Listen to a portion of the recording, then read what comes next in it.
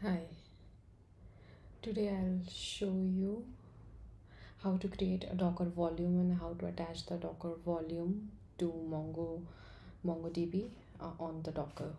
Okay, so what we need, I have Docker installed on my system and I have pulled the Docker image on my system. So these two things are there on my system. Now I'll create a Docker container.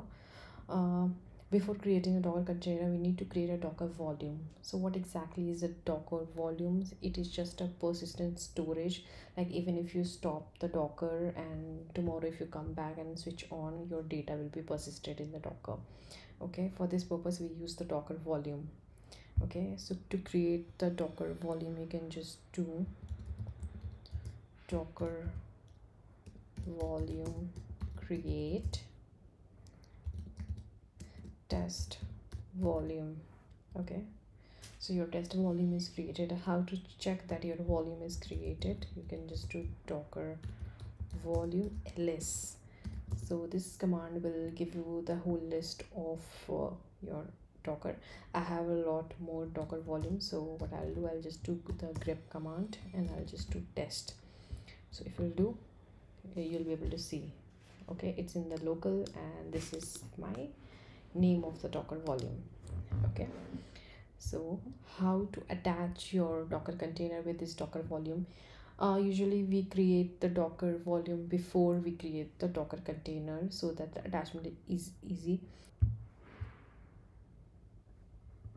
So to attach this volume to the Docker container, what we will do, we'll just type docker run command.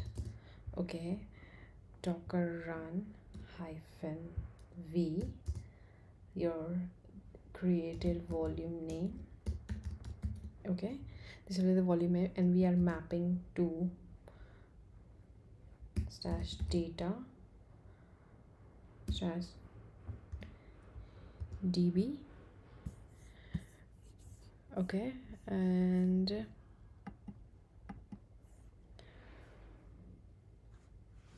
db,